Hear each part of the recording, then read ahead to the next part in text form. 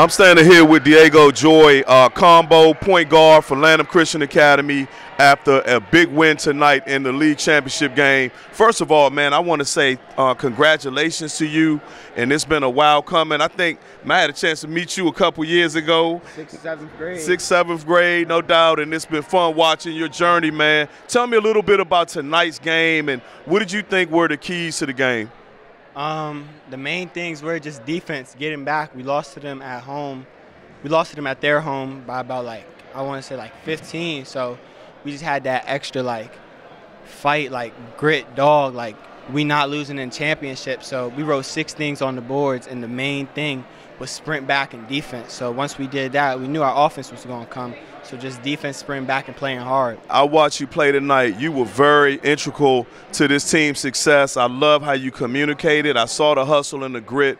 Tell me a little bit about Tacoma Academy, man. And I know it was a good matchup, hard-fought game. What was your mindset coming into this game? We had lost to Tacoma 3 times last year. All 2 of them, we was up the whole game.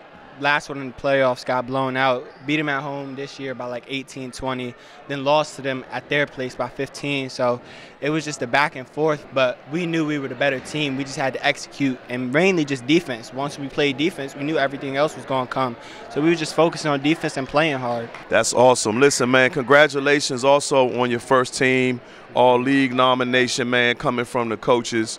Tell me a little bit about that, man, and how you felt when you found out you first team All-League. I felt like the hard work paid off. I felt like it was deserved. It was the right move. I just worked. Last year, I think I was honorable mention. I didn't make anything, and I felt like the people in front of me definitely weren't better than me. So I really didn't even think about it. I didn't know I was first team until I showed up today, but I think that was a good decision. One last thing, man. Whenever you have success, it's always people along the way that you want to give a shout out to and a thank you. Who are some of those people for you that you would like to kind of shout out right now? Obviously, my Lord and Savior, Jesus Christ, first and foremost. We wouldn't be here without him. Then the support staff of my parents and family, that's super important. I shout out my trainer, Evan Ellison, at All World Training, my AAU coaches, my teammates, everybody that supported me. Those are just a few. Man, that's what's up. So listen, I know it's a very short break for you guys, man, because we go around year-round with ball. Tell me just a little bit about your summer, your spring. What are you looking forward to this year? I would say off-season, but it's really not off-season. It's just a different part of the year.